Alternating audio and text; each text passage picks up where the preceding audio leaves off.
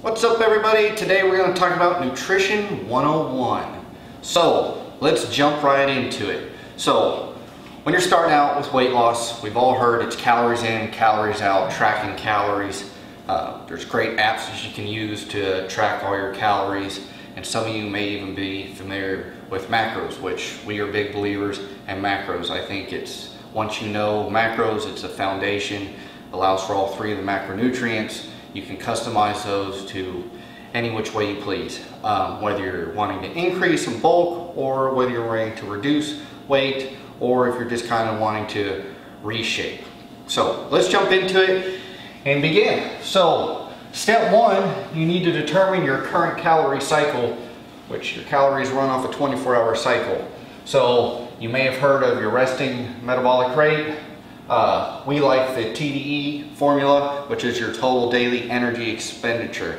And basically what that means is what your body uses on a 24-hour cycle, what it needs for calories. That's eating, sleeping, any exercise you get, brushing your teeth, walking to the car, sitting at your office, or if you have a high physical activity job, whatever it is, it's all going to be equated and determine what your current calorie cycle is. You can find this information online, or you can purchase it through our nutrition book. We've laid it all out in very simple, easy to formulate material.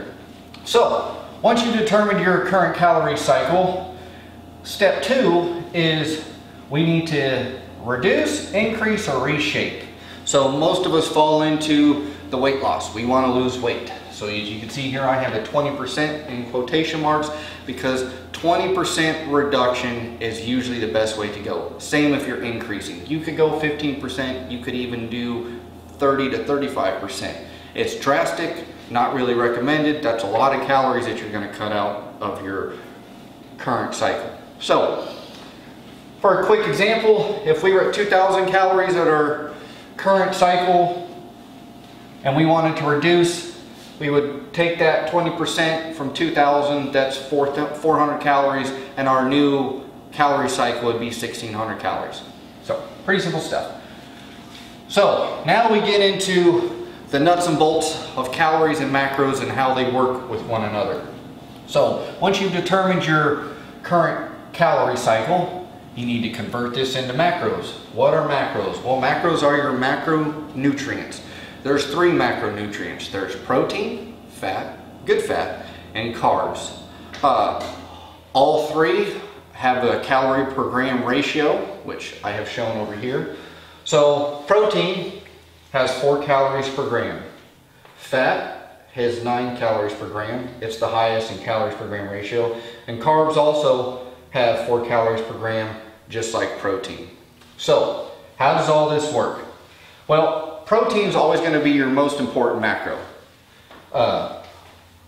Protein works hand in hand with your lean body mass.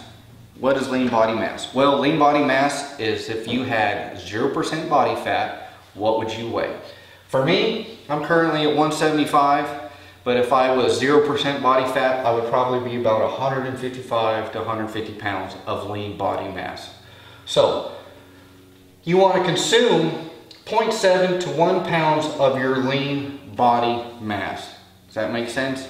If I'm 155 pounds of lean body mass, that's telling me that I need to consume 155 grams of protein a day. So let's jump over to here. We're going to use Joe as an example. Joe's current calorie cycle is 2,600 calories a day. Joe wants to lose weight, so we're going to reduce that number by 20%, which is 520 calories. And this is going to make Joe's new calorie cycle 2,080. Right under below, I have 150 pounds of lean body mass. Now there's ways you can formulate this to just keep things moving along. I'm not going to formulate it right now because it's just going to be a distraction. If you have questions, you can go ahead and feel free to email us, and we'll gladly show you how to figure this out.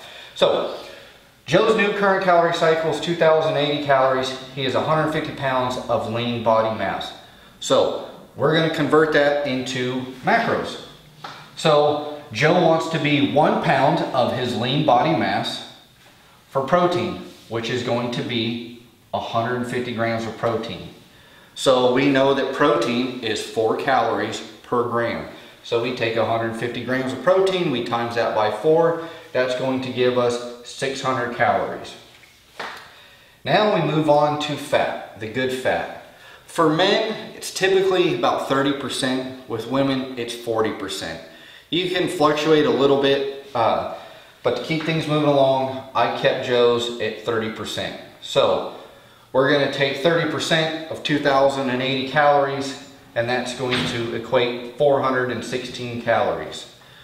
We also know that fat has 9 calories per gram, so if you take 416 calories, we're going to divide that by 9. We're going to work a little backwards. That's going to total 46 grams of fat. So these are your important macros. Protein's number 1, fat comes in second. And the reason for that is because we know that Joe's new calorie cycle is 2,080 calories. 1,016 of that has went to protein and fat. And with carbs, anything that is remaining is going to go to your carbs.